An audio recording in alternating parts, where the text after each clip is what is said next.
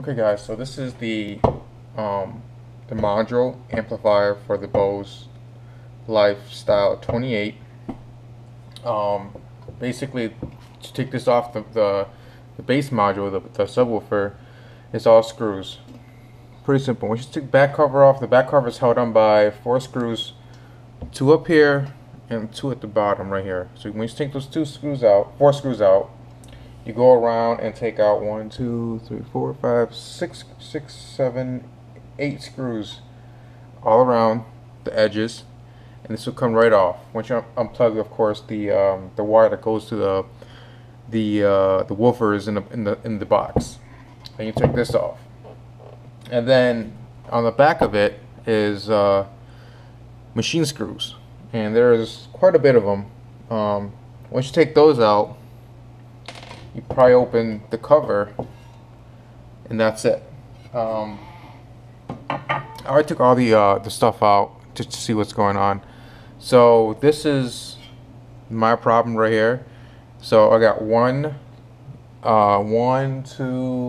there's 2 boards and a transformer, which is pretty small compared to the Lifestyle 12. So this is the transformer for the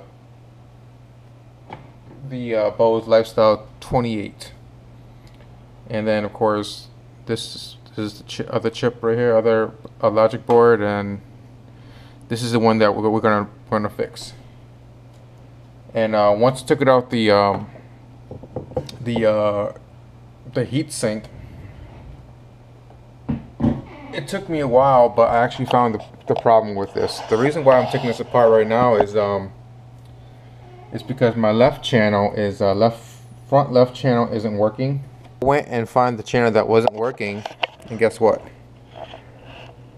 There's cold solder on this side and that side, and if you follow the matrix here, I think that's what they're called, and you actually see these two actually connects, and for some reason both sides are cracked.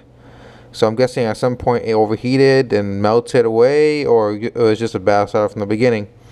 So, but I don't know. I'm gonna try to resolder that, put it back together, and see if it works.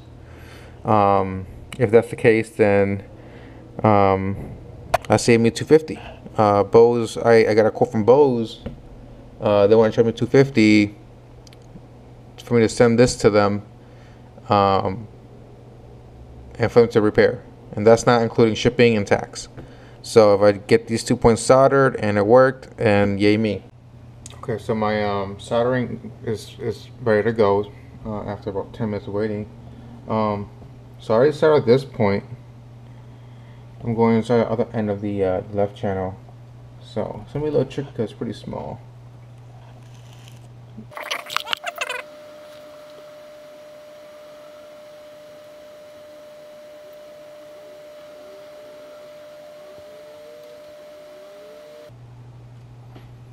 And that's it.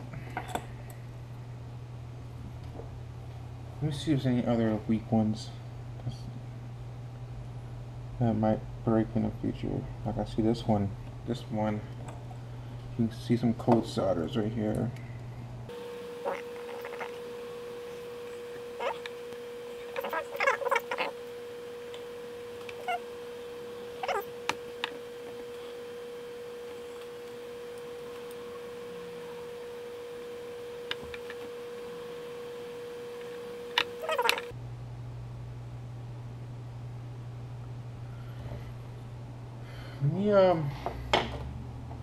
Let me double check the other board. There's this board.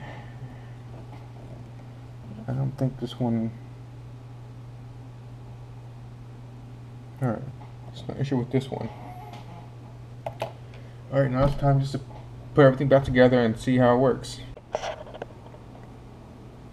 Okay, so I went to I had a dilemma.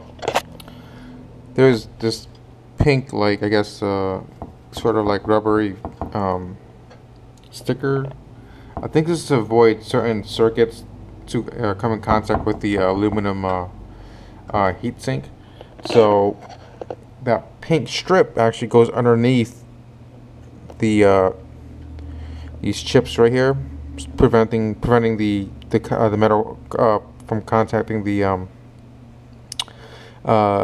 heat sink. So if your pink strip actually came off or went off, just remember that the strip is designed to prevent the contact of the heat sink and these chips right here. Okay. All right. So these boards, they have or these whole entire heat sink have actually slots. So just pay attention when you put these boards back in. They're pretty tight, so make sure you put in the grooves. You can tell which direction to put the board in by the plugs. These are the plugs that you see from the outside of the subwoofer. So just basically just go by that, and you should be good.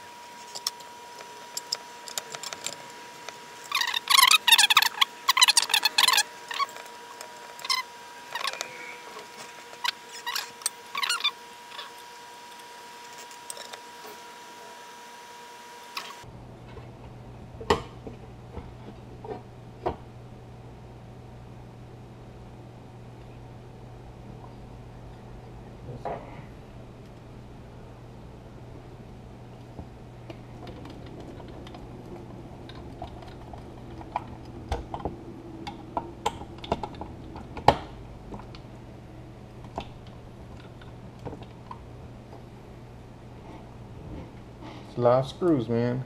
It's a lot of screws.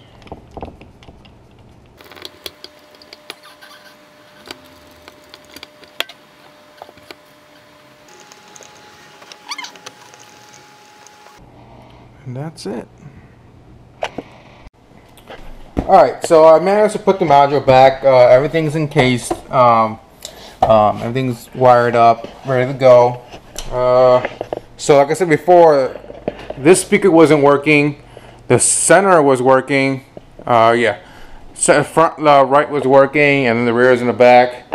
So the whole thing was just for this channel to work. So let's find something that can play for real quick to see if there's audio in all 5 channels without YouTube taking the video off.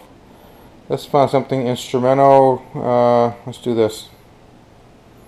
I have Chromecast, by the way, so Bose Lifestyle 28 Meet 2016. So it's all Wi-Fi now. Alright, turn the volume up a little bit. Alright, get the 5 channels, 5 surround sound. Do I have audio here? I think I do. Hold on. Let me hop up there real quick.